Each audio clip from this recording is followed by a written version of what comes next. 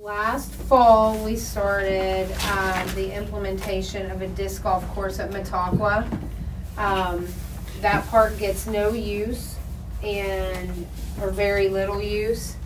And so we were trying to think of something that would just be really sustainable, removable, low impact, low cost, that we could try to encourage people to go out there.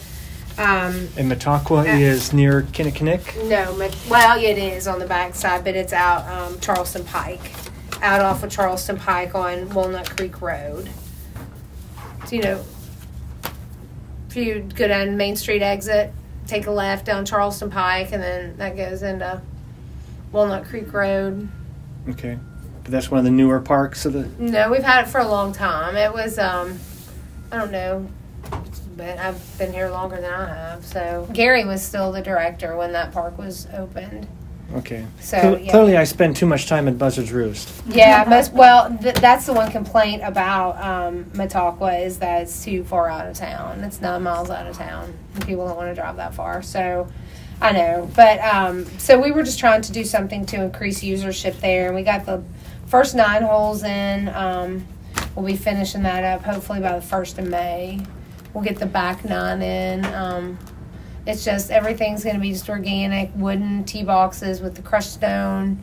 The baskets, everything is 100% removable. If we find that the ground, people's traffic is causing erosion or any problems, we'll be able to go in. We've very little financial outlay on that, and we'll be able to just go in and pull the whole thing out. So. And like Buzzard's Roost, that's intended to be preserved, not a recreational park? No, none of our parks are preserves by law. None of our parks are preserves.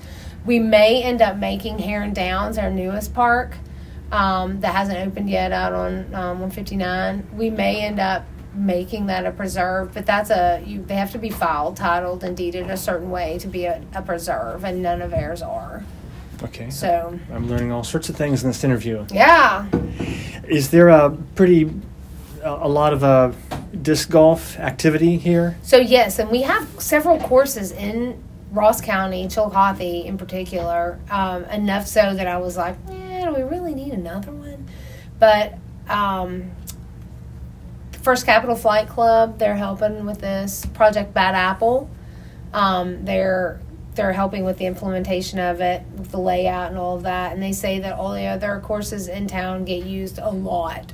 So they said, they cannot imagine that it won't get to have someplace new to go that won't be just overrun. So we'll see. So First Capital Flight Club, people find them online? Yeah, Project Bad Apple. Well, I'm not sure if First Capital Flight Club, it's Micah Shanks has helped us a lot, and he's with Project Bad Apple. But he's also part of First Capital Flight Club. So I think probably Project Bad Apple is going to be that would be the main source of involvement. Okay.